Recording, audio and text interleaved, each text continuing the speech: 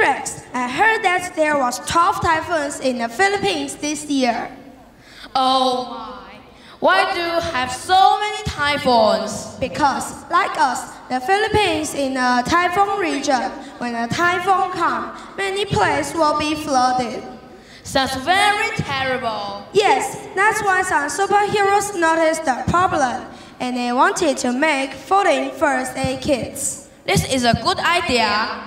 Let's invite them to share their story.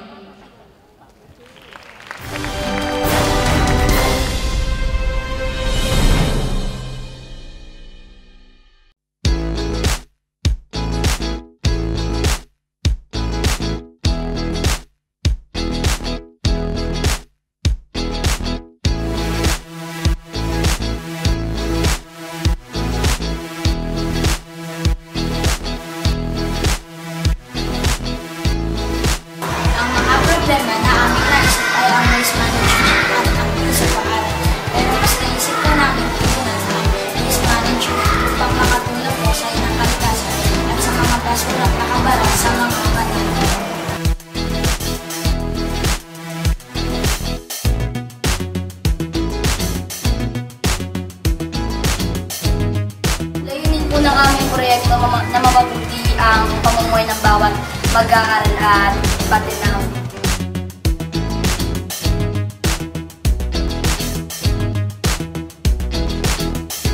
Marami po kaming problema na kinarap sa aming proyekto gaya po ng kakulangan sa gamit at saka po ba ang isa ng aming mga kamyon.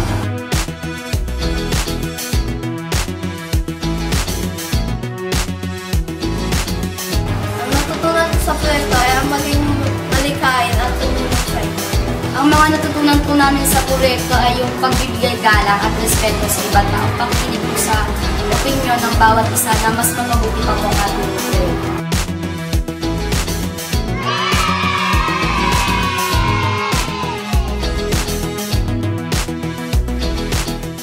Hi! Hello! Magandang araw po mula sa Pilipinas. I am Diana and with me are Kyle and Paul. We are the country representative of the Philippines and we will present our community project entitled Floating Emergency Kits. We are the students from Navotas City and we aim to inspire and give hope to everyone. And we believe that every problem has a solution. So why floating kit? Let's all listen to the story of Kyle. Thank you, Diana. I will never forget the worst experience we had in my entire life. I was just 6 years old and there is a Category 3 typhoon. It was just only me, my sister, and my mom who were there at that time since my father is at work 4 hours away from us.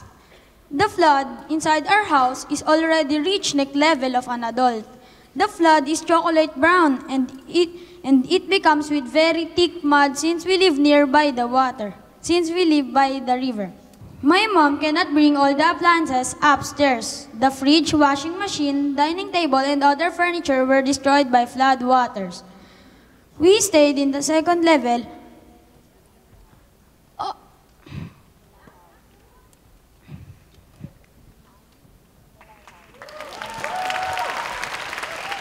Because of what Kuya Kyle experienced, we made it the basis of our project since it was still happening to other families in our community, Navotas.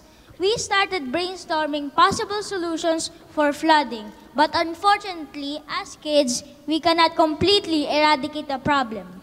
But we can help people prepare. Improper waste management is one of the main causes of flooding. So, we wanted to reduce waste while at the same time help people prepare. Since plastic is also one of the main causes, we made it the base of our project. We modified big plastic bottles to fit first aid kit materials and important documents. Since the kit is made of plastic, it will float on water. To help fund our project, we collected garbage and sold them at a junk shop. With teamwork and determination, we were able to make it through. Indeed, the road had been rough and we encountered a lot of struggles along the way. Challenges like limited time and resources did not hinder us from continuing the project. In fact, these challenges enhance our leadership capacity. We can still remember the day that we immersed ourselves to the community to distribute the emergency floating kit. While we were walking, one old lady caught our attention. She was in a makeshift house and she was very grateful seeing us, taking the initiative to help other people like her. She was smiling at me and she personally thanked me. This short encounter with this old lady inspired me to continue what we are doing. I realized that every struggle that we encountered along the way is the road to accomplishment our project. Furthermore, Kyle's personal experience showed that there are more solutions than problems. Using the design thinking process, limited time and resources did not hinder us from continuing our project.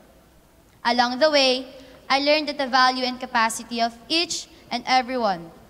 Lastly, we believe that together we can. Basta't sama-sama, kayang-kaya.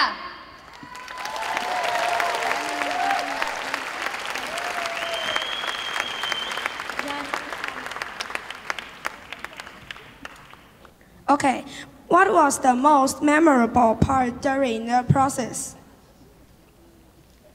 Yung pinaka-memorable po na part sa amin ay when we went around the school and to collect recycled material para po maibenta ito sa junk shop. At masayang-masaya kami na makita na tumutulong yung mga co-students namin sa amin para magawa yung project namin. At napakasaya namin, nandito kami ngayon at nasa harapan ninyong lahat. Thank you.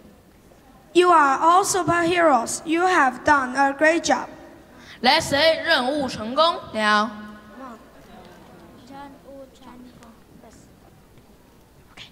One, two, three.